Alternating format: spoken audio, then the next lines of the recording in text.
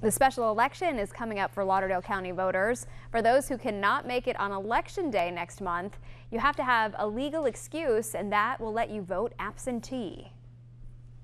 Mississippi does not have early voting, but we do have absentee voting, and you have to have a legal reason to vote absentee.